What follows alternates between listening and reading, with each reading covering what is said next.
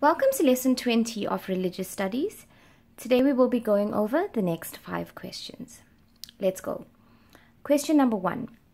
Give one example of unity within a religion.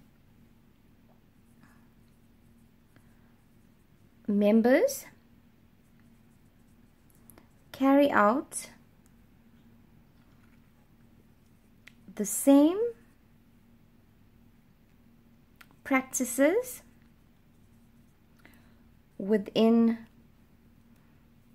a religion. Number 2, who leads congregational prayer in Islam? We call this person an imam.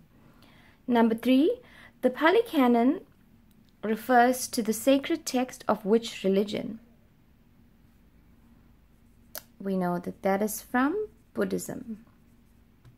Question number 4.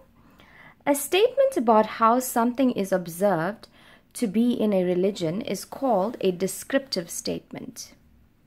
Let me just underline that. But a statement about how something ought to be is called we call this a normative statement. Question number 5. What holy book contains central doctrines of the Baha'i faith? We call this book the Kitab-i Aqdas. Thank you so much for watching. Join me again next time in Lesson 21.